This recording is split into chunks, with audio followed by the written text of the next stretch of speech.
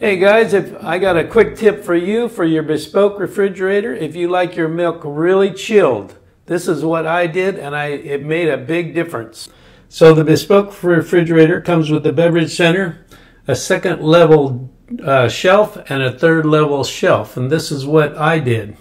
Do away with this shelf, take it out, and put your milk here.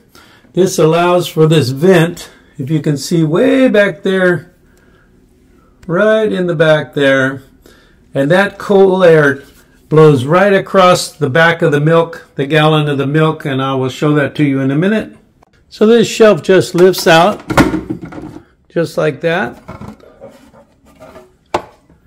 Now we set it in the top here for a shelf, and then just put your milk right here. And now you see the milk is right in line with this vent right in the back there. Let's see if I can get a focus. Yeah, there we go. Okay. So now the air comes straight across the milk. Now normally the milk sits down here in this tray down here, which is where my wife keeps hers. And it's totally suitable. It's totally cold.